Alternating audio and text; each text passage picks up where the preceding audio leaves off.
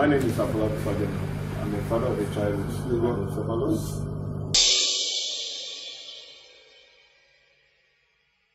Yeah, the World Spina Bifida and Hydrocephalus Day. It's celebrated every 25th of October, and there is a day to raise global awareness on spina bifida and hydrocephalus.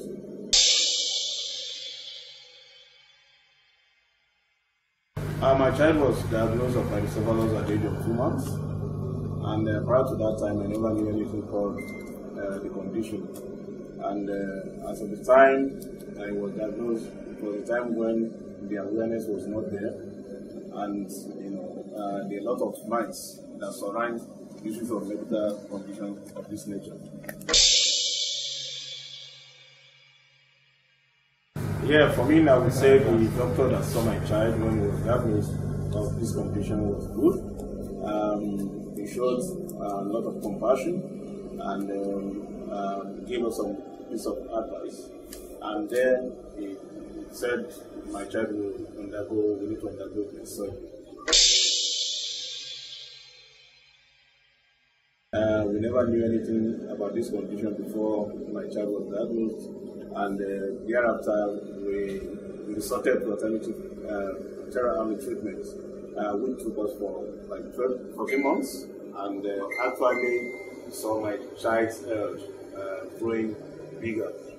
And like I did mention, the awareness was not there at that time, and I relocated from Osogbo to Lagos.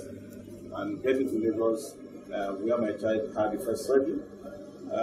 Shortly after the surgery, we were never informed that the child would need to, begin things like physiotherapy, and that resulted to its mobility issue, which he had until the age of 9 years when he began to walk.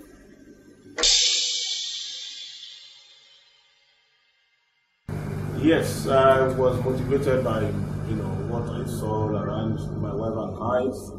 Each time we go to clinic, we saw other families who are going about with their own child.